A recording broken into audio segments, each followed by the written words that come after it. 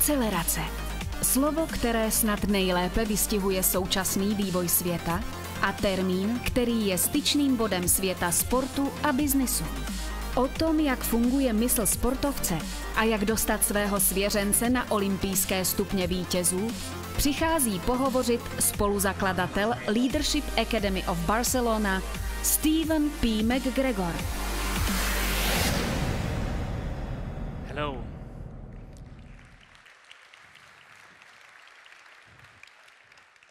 So I hope she was saying nice things about me. I don't understand so much Czech, right? So this is going to be in English, and lucky for you, it's not going to be in Scottish, right? But real pleasure to be here. This is my first time in Prague, home to one of my all-time heroes, who I'll talk about in a few minutes. So I'm looking forward to seeing the architecture and understanding more of the history of Prague. And because I'm Scottish, enjoying some nice Czech beer later on this evening. So this is the part, I'm going to talk about new challenges within body and mind and talk about this thing called the Hateful Eight. So I'm Scottish, but I come here today from Barcelona. I've been living in Spain for 13 years. This is a view of the city of Barcelona in this first slide. And if you know also, they have quite a good football team. Right? And believe it or not, I signed for Football Club Barcelona a couple of years ago, the same season as Neymar Jr. So this is me actually running for the club. So, you know, the club, Football Club Barcelona, is a sports club. And I've been a runner for most of my life. So because of that, I've thought about the link between sport and business. And I've often thought about this question. What do an elite sportsman or woman and an elite executive have in common? Okay?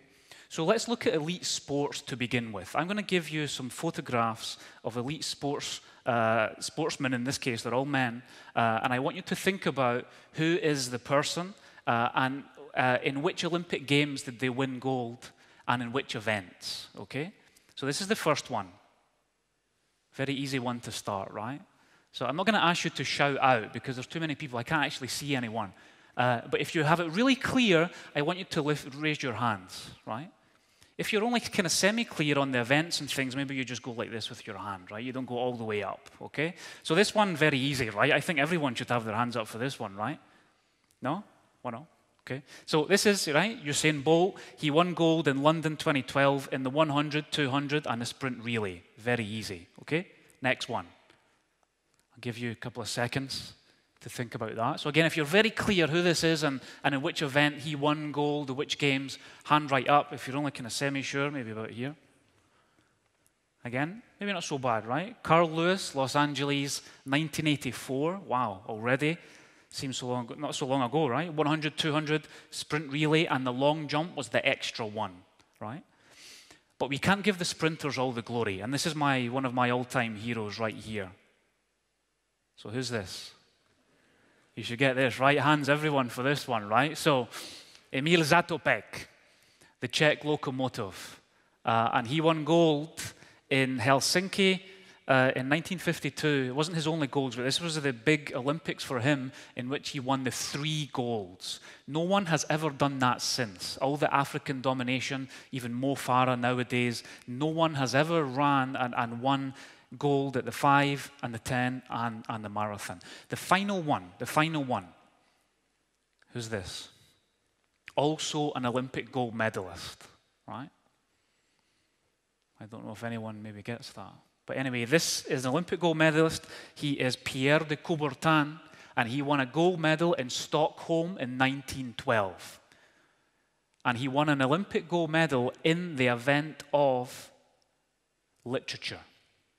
Right? So Pierre de Coubertin, he was an Olympic gold medalist, but he is also important in Olympic history because he is the founder of the modern Olympic Games. And just like the ancient Greek Olympics, he wanted the modern Olympics not to just be a test of strength and physical prowess, but also intellectual capability. In the ancient Greek Olympics, they had champions in music, in sculpture, in literature, and music. as well as all of the other physical events, right? So even if we look at someone like Plato, the famous Greek philosopher, he said this. He said, in order for man to succeed in life, he was provided with two means, education and physical activity. Not separately, but for these things together. And with these things, we can attain perfection. So this has been the focus of my life the last 10 years, trying to mix in business notions of the physical self and the importance of health, not just for health's sake, but for performance. So what we get today in business, we mostly get things like this. That if you're at the top level in business, then you're going to compromise your health. But I don't think it has to be like that. We have to improve our health and our well-being, but also if we think of the business case of having a healthier heart, of moving more, of sleeping more, like an elite athlete, I think we can succeed more in business. This is another, and the final athlete. I don't know if anyone recognizes this guy, but he's a marathon runner, and his name is Jose Maria Alvarez Payete, right? He's the CEO, or he's going to be the new CEO of Telefonica. This was just announced last week. And I interviewed him for my book last year, and this is what he talked about. He said, if you ask me what's next, I enjoy so much what I'm doing now that I'm not necessarily planning for the next step. And in the interview that I had with him, he focused on his day-to-day. Much like an athlete, he wasn't thinking about the business quarter or the next financial year. Of course, these things are important. But for him personally, he was thinking about his day, his 24-hour day. So for you, in your own life and your own business, what's it like as a busy professional? When was the last time that you thought about your 24-hour day and how life and business and health and emails and meetings and all these things fit within that day? I've looked into the history of work in the 24-hour day quite a lot the last couple of years. This is a photo of Robert Owen. So Robert Owen was very important at the start of the Industrial Revolution because he looked at improving the conditions of workers. At the start of the Industrial Revolution, companies were often making human beings as all work like machines because we had machines for the first time. And then Owen came just next to Glasgow, actually, and he had the new Lanark Mills. It was a textile mill, and he wanted to improve the conditions of the workers. And he thought, it isn't just about improving their health or their well-being. This is going to improve the performance of the business. So he was the first man that looked at the balance of work, play, and rest within a 24-hour period, and he advocated for 8 hours for each of those things in a serial fashion. So you had 8 hours of work, you followed that by 8 hours of play or leisure, and then you had 8 hours of rest. A very romantic notion. I don't think it's so much in today's business world. So this is what I think today. I think today we've moved towards what I call the Hateful Eight. So this is based on the Quentin Tarantino movie of last year, right? But we hate these 8 hours, or many workers hate these 8 hours. Why is that? I think it's because, first of all, you know that in this first period of 8, you're only expected to work, but you know that work is going to go extending out with this first 8 hours. So it's hateful there. It's also hateful in this middle 8 because leisure and life, I think, is squeezed out by more work. And then finally in this third 8, your rest is compromised, mostly your sleep, by work stress. So what I'm saying, how can we move beyond this hateful 8 to go for better performance? I think the first thing, or how do we not go crazy, right? How do we think about stress, but also do we think about performance? It's just one of the shots from the movie, The Hateful Eight, right? So first of all, what I think is that we need to recognize that performance isn't just work. Work or business shouldn't just be work. Business should be thinking about performance. And performance, like in elite sport, is the equation. It is the sum of not just of work, but work plus play plus rest.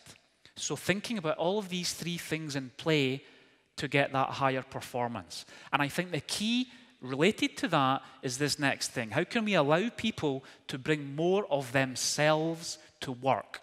It's about rest, it's about play, but recognizing in this first 8 hours, it doesn't just have to be exclusively work.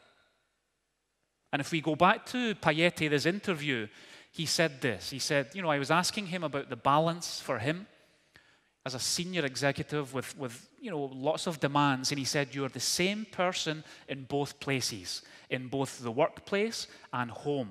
He said, it's not as if you go home with your heart, not your head, or not that you go to work with your head, but not your heart. So we are the same person. So what I'm saying, how can we allow people to bring more of themselves into the workplace? Because we will expect that work will exist in these other areas within that 24-hour period. So how do we lead beyond the Hateful Eight? What are some of the things that we can think about, both in terms of self-leadership, how we lead ourselves, but also how we lead our teams and other people? There's 3 things, I think. The first one is this. You like, or preferably love, what you do. If you hate what you do on a day-to-day basis, you don't want it to extend within those first 8 hours. So if you're going to expect that you have the margin for your life within the workplace, that you have notions of rest and play, you will have work extending into the home place. It's better that you love what you do, you have a passion for what you do. And much of the literature and research has shown that if we are passionate about what we do, our teams also, then you'll get that higher level of commitment, of engagement, of performance. So number 1, you like, preferably love what you do. Number 2, you are part of a results-based culture. So I think the days are gone whereby we measured work in terms of visibility. That workers were sitting at a desk, maybe with their head down, intently focused on the work that they were doing. Sometimes, for the best results, we need to get out of the office. Sometimes, for the best results, we need to have a 10-minute nap within the office, right? Sometimes, for the best results, we need to go for a walk to think about solving a tough problem. So today, the workplace, it shouldn't performance or results, it shouldn't be on visibility, it should be on the results that your team delivers for you. So are you part of a results-based culture? And the third one, basic human needs are recognized as key for results. So mobility, nutrition, sleep. In your business, are you providing good, nutritious food choices?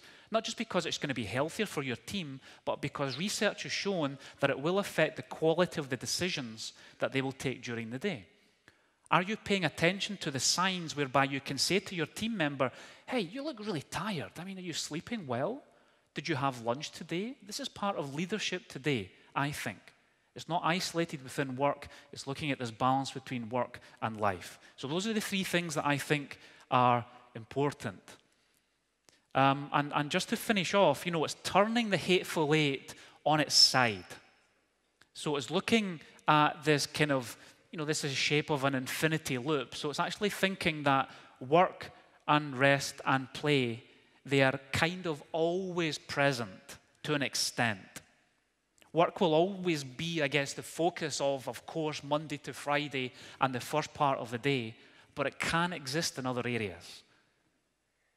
And I'm saying that play and rest should also exist in these other areas. So we have this very harmonious type approach to going for the best results, to try and looking at, not just this work, narrow focus.